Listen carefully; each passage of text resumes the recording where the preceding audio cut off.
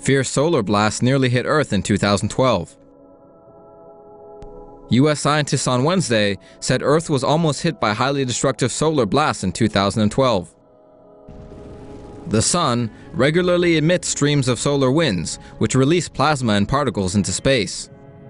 Earth's magnetic field deflects the winds, protecting the planet from being hit by the materials carried by the winds directly. The more dangerous form of solar activity is called coronal mass ejection, which is a sudden burst of solar winds, plasma, and magnetic fields. Earth would likely be enveloped in radiation if hit.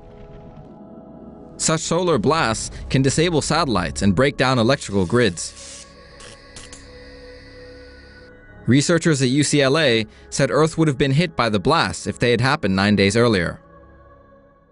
See a story that really should be animated? Suggest stories to Tomo News now.